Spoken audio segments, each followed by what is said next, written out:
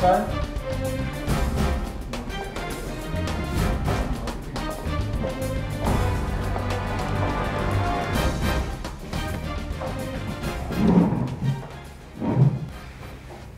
Good morning, everybody. Morning. Welcome to the third task of the Insurance Apprentice program. Firstly, I would like to welcome my fellow panel members on my right-hand side, Riet Fern from Marsh, and my ever-present assistant panel member, Vuyo Lee. Welcome again, Vuyo. Good morning. Good morning. Well, we'll see what happens in task 3, which is sponsored by Marsh, and the title is A Tragedy on the Eve of Renewal. I would ask Riet to give you a briefing. You are the new broker to a client. You've just been appointed and you're about to go into your first renewal with this client. And then you get a phone call from the factory manager to say the factory, which is their key plant, is on fire. There's also some injuries of staff that's happened during this fire. So what we're looking for is what advice are you going to give this client? So good luck with that. I look forward to seeing you work on this task and seeing your presentations this afternoon. And I need to point out that Riet and her colleague Adrian will be available, and Adrian will then also sit in at the presentations when you do it a bit later on. The new teams for today: Team 1, and I'd like new names for both teams again, please. Mopedi, Walter and Matthew. Team 2, Azar, Roxanne and Aaron. Thank you. Thank you.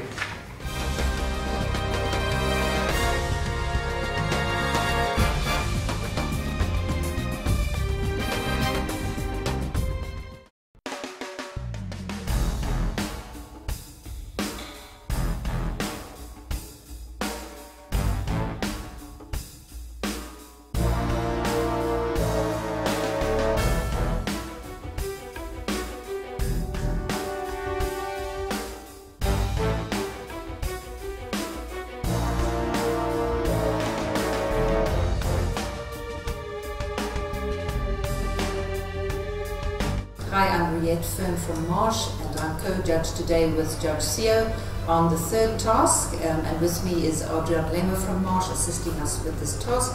What about the valued broking team? There is no firm leader in that team, although I think Matthew wants to take that mantle, but I don't think he's strong enough. Mopedi is more dominant than him, and it looks like there's a bit of conflict between them. He doesn't look at her, she doesn't look at him, they don't make eye contact. They're not speaking as a team, they are individual components, each with their own view. Walter is probably the one that has displayed the most empathy towards the client situation, which is one of the aspects we want to look at here. Whereas as Matthew is straight into the numbers. Mopedi, I think is doing great as well. I think she's a real big chunker. She doesn't say a lot, but when she does say, it's also very carefully considered. She must be careful not to be led astray. If she's sure about a point, don't let the others derail her, because she had it right on the workers' compensation and what needs to happen there. I don't think Walter is technically sound. He's got a view and he's prepared to air his view, but in a team context, I think it could be dangerous because he can pull the team down. It was pointed out to him that certain things that he said are not correct. He didn't budge, he didn't change his view. If they don't sort their team dynamics and they sympathy out, they're going to be sitting in front of the client and they're all going to interrupt each other like they've done this morning during the sessions with us. It's not going to give the client the kind of confidence that this is my team. Today's task, I need to win it. This task is about customer experience. That's something that I'm very passionate of. It's more involving claims, and it's also more on the customer experience. So today it's about reassuring the client and keeping the client happy through the claims journey. One of the components for me was speaking more about business interruption and more of the retention strategy. Today I'm actually leading the team. Even though I'm not really, raising my voice or speaking more than them, but in terms of coordinating the task, I am. If you want to be a leader, you must be able to listen to other people's concerns and make decisive decisions.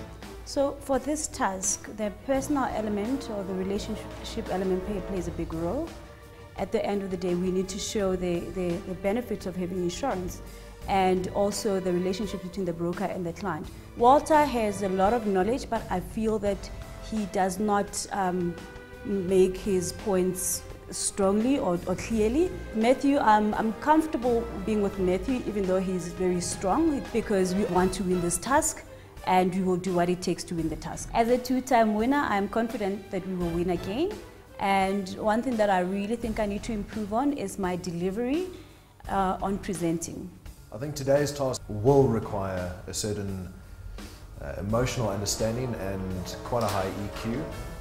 We obviously have to manage the client's expectation, make them feel more at ease with the situation. I am fortunate enough to have been in this circumstance before where a client has suffered a major loss, so I have the necessary capabilities to deal with it, and your involvement with the client is to protect his business. So you are at some point emotionally involved too. Don't see Mopedi as much competition, to be honest with you. I think if you're going to work in a team environment, you've each got to bring your own input and you've each got to bring your own merits to it, and you can't try and dominate it, especially if someone else has a different opinion or a better opinion. I've stepped back a bit today. I'd like to see the others put in a bit of input. I still realise that the task at hand needs to be completed and we need to win the task.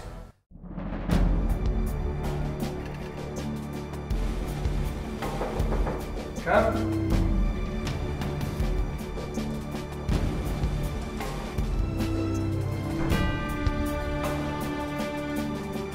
Welcome back to the boardroom team. I believe you've chosen the name Valued Broking for yourselves.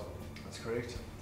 Good. I want you to understand as well that we will be directing questions at you as you go along. Just one further mention that I'd like to make. I'd like to welcome Adrian here as a member of our panel, and he's also from Marsh, who are sponsoring this task today. Over to you. Well, firstly, good afternoon, Judge Poe and panel. We're incredibly sorry to hear about what's going on at the moment.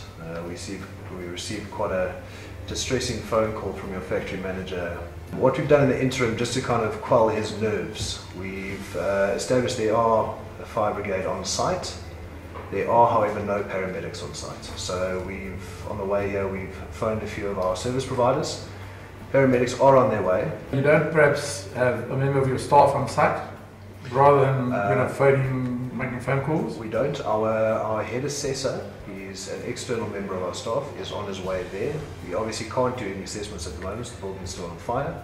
Whether I pay too much premium or too little, it doesn't concern me. Now please talk to me about my staff. The staff has been taken care of. We have ensured that the factory manager has prompt medical services to make sure that the staff is attended to. And do we have cover for this?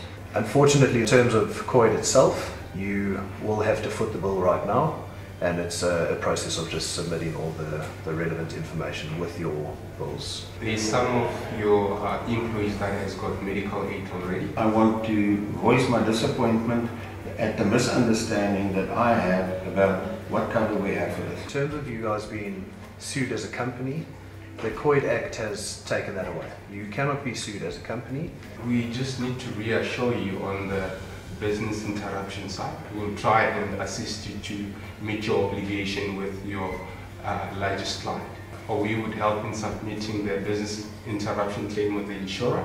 How long will the claim take for the business interruption? We will be in discussions with you because we need to actually discuss it further with the insurer. How strong is your relationship with Insurance A? Yes, we have a very good relationship with Insurer A, and we have actually contacted Insurer A with the documents that we had, the policy wording and everything. We have assessed, we did see that it's covered.